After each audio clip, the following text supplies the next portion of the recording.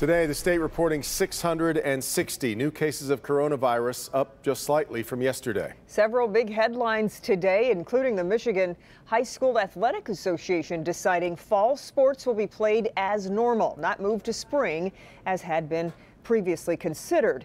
Governor Gretchen Whitmer also issuing another executive order on masks. The new rule says businesses can't assume unmasked customers aren't wearing one because they can't medically tolerate it, and are calling on businesses to ask customers for a verbal explanation. The governor says the new rule is needed to make sure cases don't rise across the state. Right now was the time to tighten up so we don't have to move backward. We may ultimately have to, but let's get our guard back up. I think spotty compliance has been what's contributing to our increasing numbers. So let's tighten up now and try to get this going in the right direction again.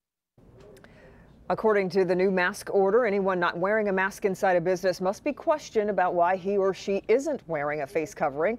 There are exceptions to the policy, including children younger than 5 years of age and people eating and drinking at restaurants.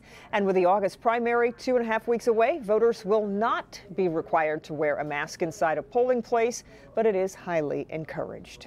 Small Michigan College will be holding in-person commencements tomorrow, despite the governor's executive order limiting gatherings to 100 people. Hillsdale College, just south of Jackson, expecting about 2,600 people to attend the outdoor event on the football field.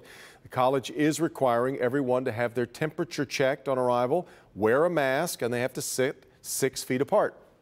We believe this fits within the governor's rulings as to First Amendment exercises. We've gone above and beyond what we think we might have to do, trying to be minimalistic here. We care about the students. We care about our staff and faculty. In fact, it's us old people that should worry the most, right? The concern is that